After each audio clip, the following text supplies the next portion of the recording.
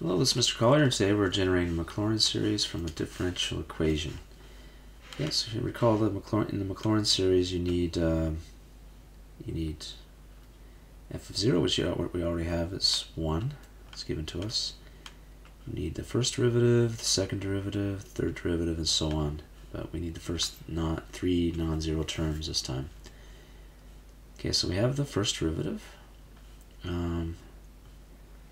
And actually, if you plug in y equals 0, y equals 1, and x equals 0, you're going to get 0 for this derivative. So let's go ahead and get next derivative. So dy squared by d squared y dx, second derivative, equals the derivative of this one, right? So we do 1 minus, and then product rule. I'll differentiate dx first. Then I'll differentiate the y and get a dy dx. Okay, so we have 1 minus 4y minus 4x dy dx. Okay, so that's that one. Now if I go get the third derivative, I just plug in x equals 0, y equals 1 into this one. What do we get? We get this is 0. And we get 1 minus 4 times 1, so that's going to be a negative 3 for this one. So we need one more non-zero term, so we have to keep finding derivatives. If I differentiate this, I get 4 dy dx for that, and just a minus 4 here. Oh, sorry. This is going to be product rule again.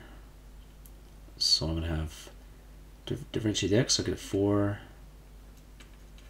dy dx, and then this is all minus everything here, so I'm going to have a minus 4x times dy, or the second derivative, which we don't denote like this. Okay, so actually I think I left out a negative here. This is the third derivative. Okay, this becomes negative 8 dy dx minus 4x times the second derivative. Now, so if you plug in x equals 0, this term becomes 0, and the first derivative is equal to 0, so the whole thing is going to be equal to 0 again. So let's go and get the fourth derivative.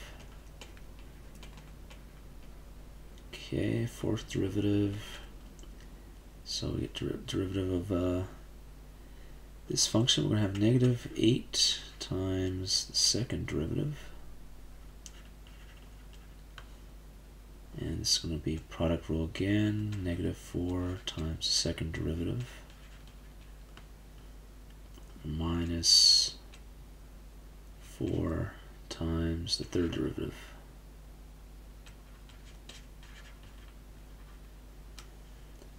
Okay, so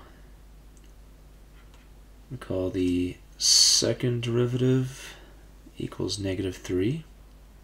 So we're going to have negative 8 times negative 3 minus 4 times negative 3. And the third derivative equals 0.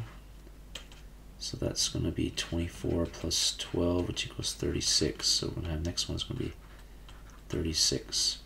So then the Maclaurin series is going to be 1 minus 3 over 2 factorial, so 3 over 2 times x squared.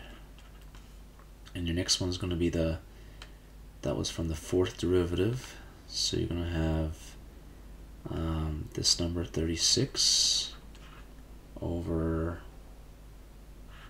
4 factorial times x to the power of 4. Okay, so that's your Maclaurin series. Now you can 4 factorial is 24, so you can simplify that actually to 3 over 2 as well.